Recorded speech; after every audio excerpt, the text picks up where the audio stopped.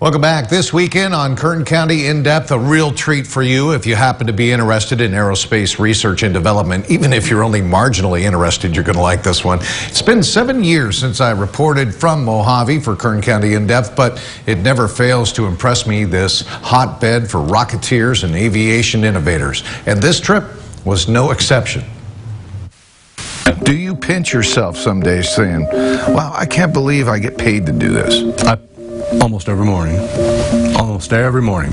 Can you think of a better place to have a school like this?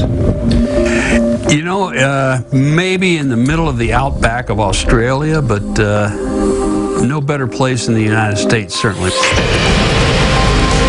This is like the dream job of dream jobs. To come out here and to work out here is amazing. And like the Virgin name is really cool. The Virgin way is really cool. Virgin Orbit. Doing this is amazing. I'm like a kid in the candy shop every day I'm out here. I was a test pilot at Edwards. I know this area better from the air than I do from the ground. It is a phenomenal place to test. And the people out here are just phenomenal. They want to do new and different things.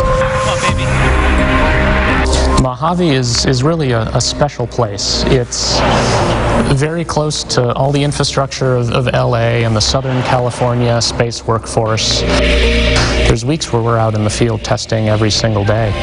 There's just nowhere else that we found in the country that lets us have that much flexibility. When I leave the house, you know, my lovely bride even mentioned it just on Sunday. She said, will we ever get used to this? I said, I doubt it.